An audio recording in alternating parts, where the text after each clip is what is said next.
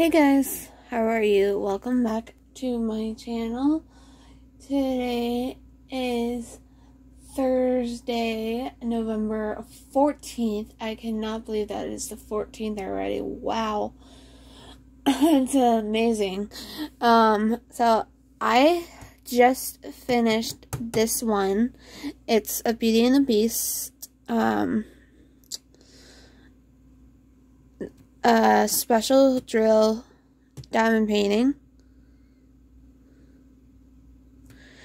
and so it's the same picture as the full drill. Now I just wanted to ask you guys, which one do you guys like better, the full drill or the round drill, or the partial? This one is 30 by 40. And I had done this like last year sometime. And I love this one. This is one of my favorite ones I've ever done. And I've also liked this one. I think this is my most favorite special bead kit.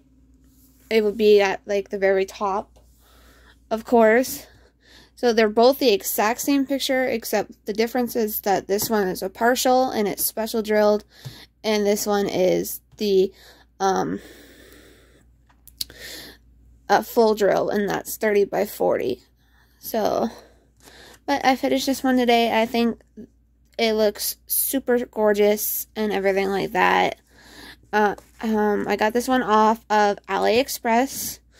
I'm not sure if I did an unboxing of this one or not, because it was when my YouTube was not letting me upload anything and whatnot, and I've been hearing a lot of the new rules and regulations and stuff, so I don't know if I'll be doing a lot of videos of diamond painting and other stuff, because unfortunately with the new rules I think it would be kind of hard, but I think I shouldn't have a problem because I keep all my content of majority and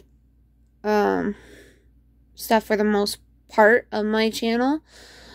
But I don't know, it's a wait and see thing right now.